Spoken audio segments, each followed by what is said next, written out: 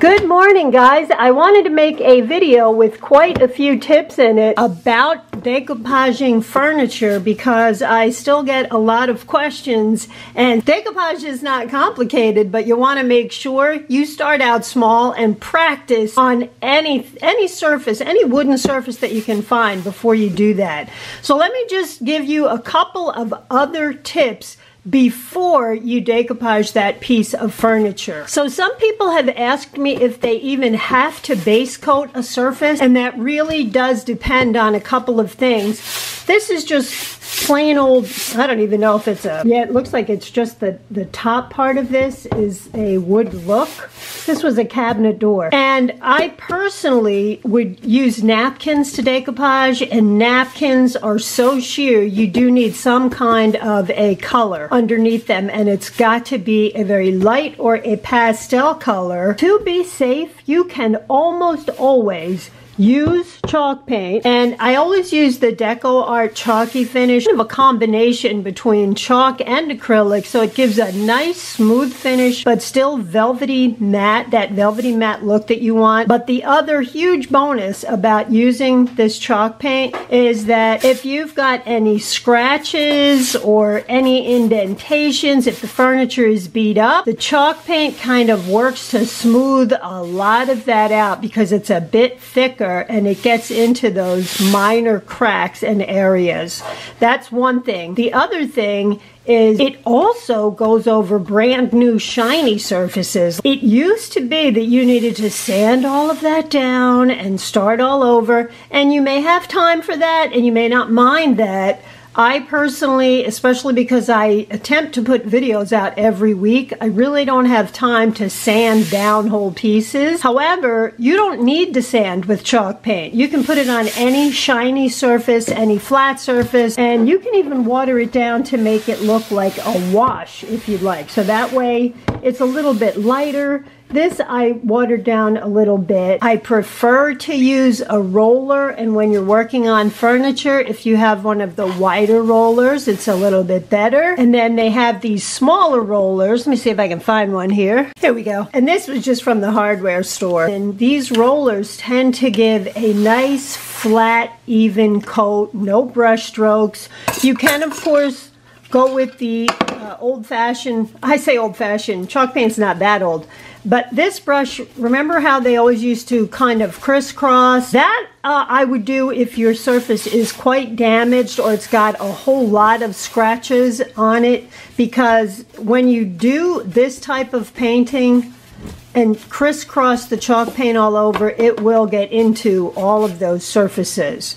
Okay, so that's my recommendation for chalk paint. The other thing is, if you're doing an iron-on method with napkins, you definitely want to use chalk paint because it has a much higher melting point. If you were to put your iron on the highest possible temperature on acrylic paint, it could melt it or it could cause it to bubble, so you don't want that to happen. And of course, you always want to use parchment paper over your surface. I have quite a few videos out on how to decoupage with your iron on furniture, on flat surfaces. That's the only time you would really want to do that. It's quite hard to do on any rounded surface.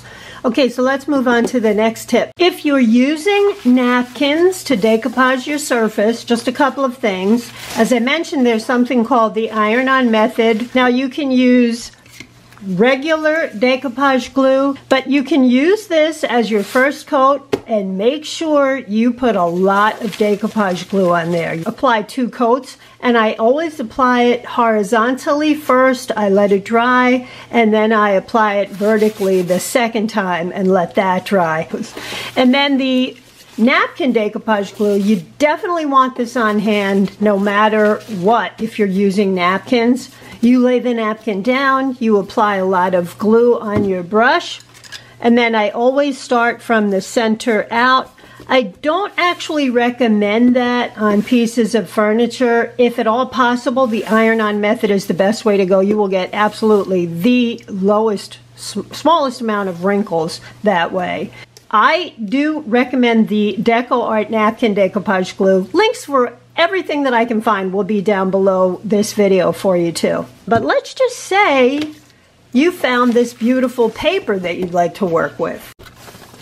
So I found this paper in an art supply store. It's like an art paper supply store, and it is thicker than napkins. It's thicker than rice paper. It is a thicker paper. I would not iron this on here, so what I would just do is apply a little decoupage glue at a time.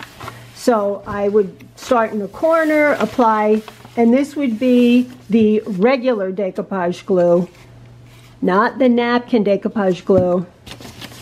And I would just apply a little bit at a time, press the paper down, make sure that it stays in place without any wrinkles. It's a lot harder to wrinkle this kind of paper because it's thicker.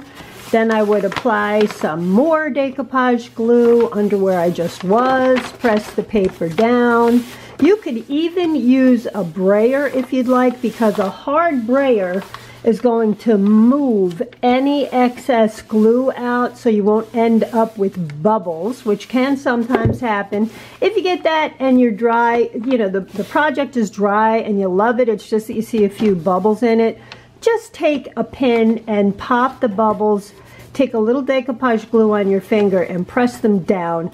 That's going to get into that little hole that you just made with the pin, and it will flatten it out. It won't be quite as flawless, but it will be really hard to see, so I wouldn't worry about that. And you want to have a little excess on the sides, because then you can just file those off very easily when you're done. So an option is art paper, and you want to make sure that the art paper is not going to run or bleed. So again, you can also use fabric. Again, with fabric, you want to make sure you're using the decoupage, regular decoupage glue, not napkin. You want to follow those same instructions where you just add a little at a time. And probably one of the most important things when you are decoupaging with fabric is you want to make sure this has completely cured. And there's a difference between the word dry and cure. When something dries, you touch it and you go, oh, you know what, that feels dry. Okay, let's go to the next step. No, you want it to cure. Cure means that it has dried thoroughly all the way through. So even if it feels dry, you might still have some dampness underneath that you can't feel because fabric is a lot thicker. The only safe way to see if it is cured is you definitely want to leave this type of surface overnight. I personally let it dry for 24 hours. If it's summertime, I try to put it in the driest, sunniest spot. And if it's the winter time, I put it near a heater and I just leave it. Don't be fooled after a few hours and go, oh, it feels fine, let's move on to the next step. That can actually cause mold and problems down the road that we don't want. So the next thing you could possibly do is you can make your own copies. I always suggest, if you don't have a laser printer, you're going to make your life a lot easier if you go to a copy center, because their color printers are all laser prints, which means they will not run, they're waterproof, they will not bleed. And in a case like this, I think this hydrangea is beautiful. So I could make some copies and cut out, and I recommend that you have a pair of curved scissors. They're very small, they're curved, and they are so much easier to cut these things out with. Once you're done cutting it all out, and we'll go on to the next step from here, you want to see where this looks the best on your furniture. So before you get to work and start to decoupage, lay out your pieces first and say, you know what, I really like this pattern, I like it this way, I like it this way. Don't glue anything down until you're perfectly in love with the pattern. If you're not sure if you have a laser copier or an inkjet, inkjet is the enemy when we're working with this. Just make a copy of anything and run a brush over it quite a few times with water and or decoupage glue, and you'll see what I mean. If you have an inkjet printer, it's going to smear and blur, and no, no, no. Now let's say you decoupaged, you're all done, and you look at your work and you say, you know what, I don't like that. For some reason, I just don't like the way it looks. You can always take a hot, damp rag. You want to wring it out as much as you can, but make it as hot as you can, and just lay it right over that decoupage glue and let it sit for a couple of minutes. You then want to, sometimes you can just peel it right up, or you can just use your fingers and ball it up. But these straight edge razors, you can use this on a surface because it will do the best job at removing it and just starting all over, because that does happen. That is almost the final step. There's two more things I would like to add. First, I have found, I learned somewhere along the line that you can use those molds with hot glue. And you can actually change the whole look of a piece of furniture with these. I will admit to you, this takes a little bit of a learning curve. So here's the back of it. That's all hot glue. Look how flexible it is. They don't break. The only problem that I had with learning this, and there's a little string, is that I went out and I purchased a very fine point for my glue gun, or I got a miniature glue gun that had a really serious fine point. And these are also very easy to file. If you have something hanging off that you don't want, like there's a little piece right there.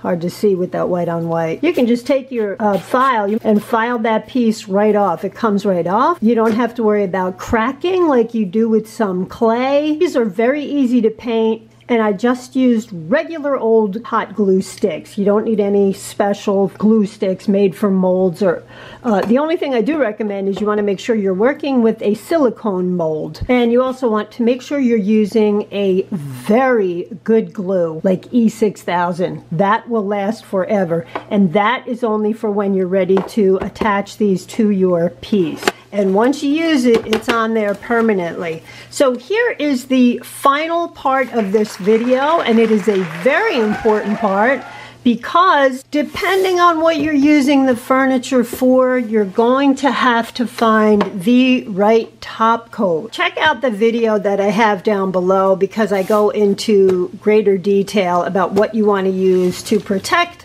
from heat. You might want something for outside, and you need it to be protected from the weather and those elements. So guys, that is our video for this week. I think I said a whole lot, but it is really important. I have an ebook called Successful Decoupage Every Time. It's $4.99 on Amazon, and there's a free link to turn your smartphone or iPad or your smart device into a Kindle for free. So the ebook is available. I wanted that book to mainly be a quick reference guide for you, so you can check that out on Amazon.